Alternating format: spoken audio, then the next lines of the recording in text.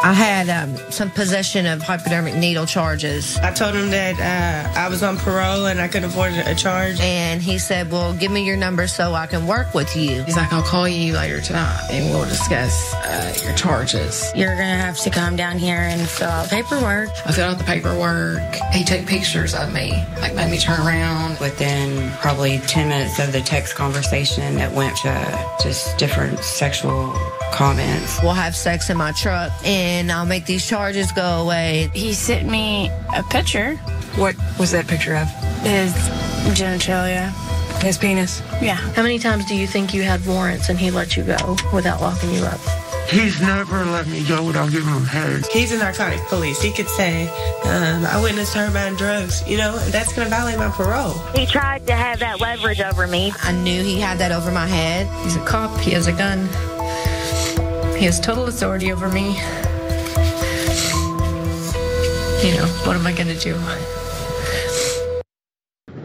Vice news on that breakdown of what's going on with the Louisville Police Department, which is just one small layer of this story. Devastating enough, though.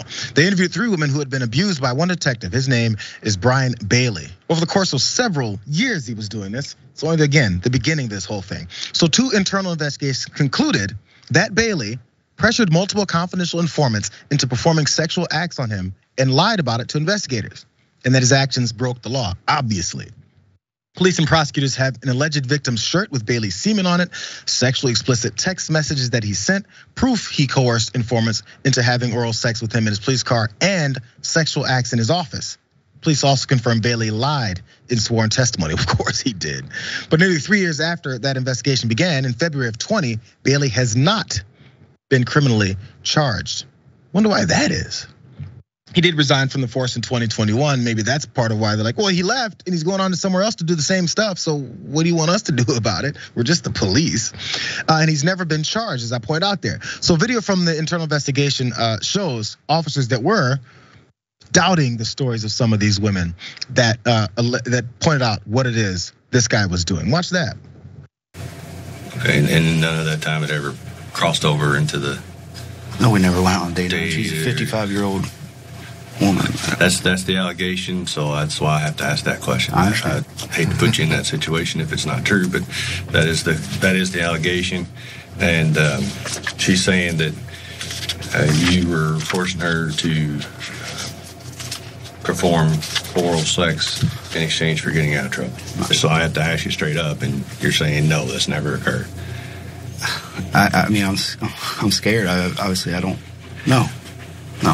She had a shirt with semen on it that she says is yours. So she has saved that shirt for quite some time. We've sent that to the lab. Lab comes back that it is bodily fluids. So I have a search warrant for your DNA today. Yeah, I guess I need to ask for an attorney at this point. Okay, that's fine. During Bailey's interview, investigators implied that Jane Doe might be the one who was lying. Omar's not going to charge you with anything. We don't have proof. We don't have proof. We just point out how your semen is on a shirt that is associated with this entire crime that was committed. And constantly throughout this interrogation, there was questions asked and niceties exchanged. Hey, we're gonna have to ask for like a sample of, kind of maybe your DNA, so maybe we can get to the bottom of it. Maybe, unless you want to leave. But then again, we don't really know. That guy was the public, what was it? They said the public, not interrogation unit, but the public integrity unit. Okay, that's his job. Anyway, it goes, they settled for $1.8 million.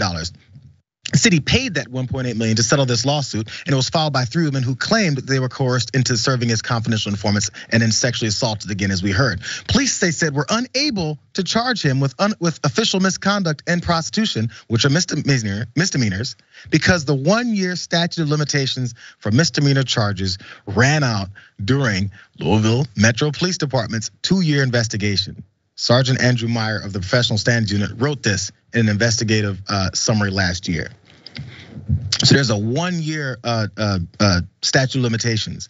They took 2 years to go through the investigation and went, sorry, my bad. Looks like it just ran out. He's not the only one though, you guys. Like I said, this is layered. The city just settled another sexual assault case from 2 weeks ago. A Louisville Metro police officer tied up, kissed, and groped a worker at a gas station while he was on duty. Now, the city is paying for it as well. Officer Robert Neff pleaded guilty in October of 20 to sexual misconduct and official misconduct for the incidents at a Thornton's gas station. Recently, Metro government reached this $55,000 agreement with the victim, Emery Taylor.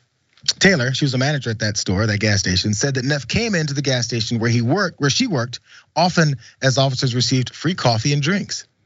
And the plastic wrap was just part of the harassment. So this is what he did. He took her to the back, tried to kiss her all the time, and she's like, here, chill, calm down. But the next day, he returned to the gas station, and police reports say that he stayed more than 2 hours while on duty and followed her around the store. Taylor said that Neff admitted to having romantic feelings for her. She told him that she was in a relationship and only wanted to be friends.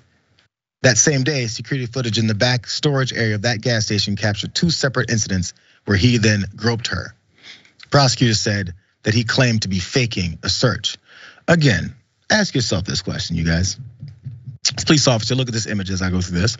This police officer in the back area of this gas station, there's her arm. He had her tied up, sat in a chair, and decided to grope her and say, this is just fun, right? And there was a trainee there as well who was looking at this and going, this manager of the store who's being groped and assaulted said, this isn't right. What's going on here? Everyone knew, including this guy.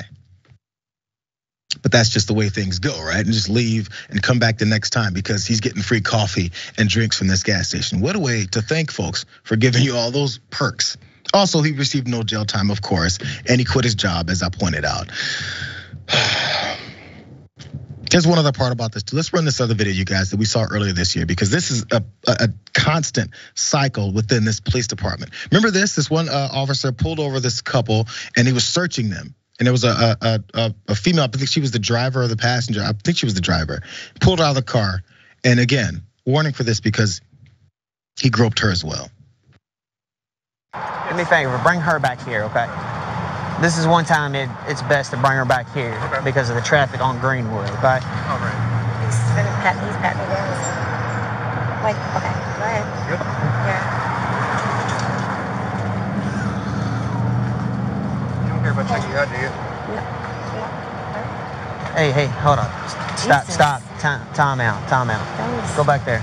So rude. Ma'am, do you have anything on you? No. Okay. Can you do me a favor? Just hang tight right here, okay? Can I just shut the door? Yeah. You can shut the door and is that your daughter?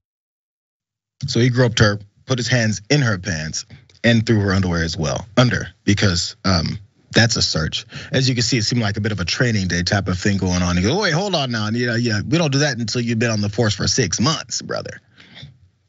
So of course, that was probably a whole different settlement. So I wonder if the people of Louisville and also in Kentucky want to keep paying for these officers to sexually assault folks, just openly and straightforward. Because all you gotta do is quit, move on to the next.